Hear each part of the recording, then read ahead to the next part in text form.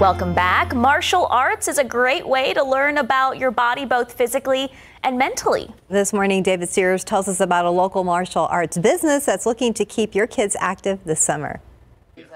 Texas Tang Soo Do has been in our community for nearly 40 years.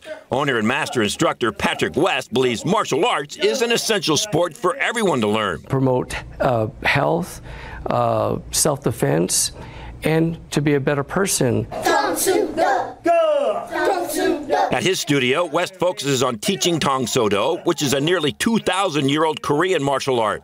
Classes are held year-round, but during the summer, the studio will hold camps for current and new students. One of the great things about the camp is there's no experience needed. Third-degree black belt and camp director John Klein works with the camp kids.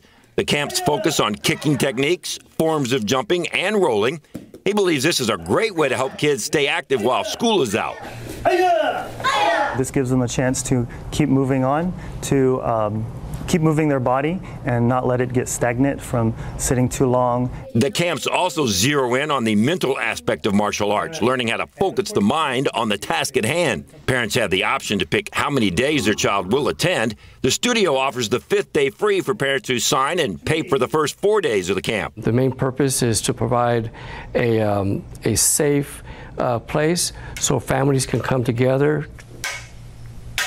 Texas Tang Soo Do is still accepting spots for their upcoming summer camps. You can enroll by heading to ksat.com. David Sears, KSAT 12 News.